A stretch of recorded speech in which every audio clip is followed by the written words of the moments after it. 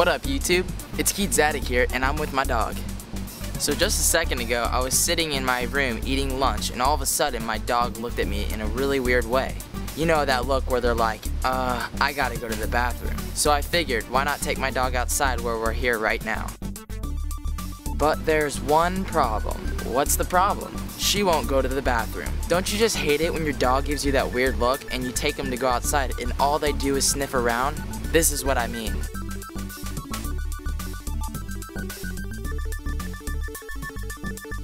I don't know about you, but I guess my dog is addicted to sniffing the grass. When walking a dog, you can also have several awkward moments. For example, a woman is walking on the street. She sees me. Hey, how you doing? I'm doing great. Nice. What are you up to? Not much, just walking my dog. Aw, your dog is so cute. Can I pet it? I mean, if you want to, she's just about to go poop. But it's so cute. Let me just rub it a little bit. Okay, you do your thing.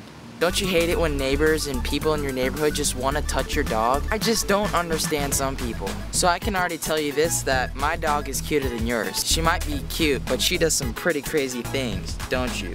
Why are you giving me that look? Why are you giving me that look? Leave me a comment letting me know what kind of dog you have and the weirdest things it's ever done. My name is Keith Zadig, and you just witnessed a random video. Bye. Say bye.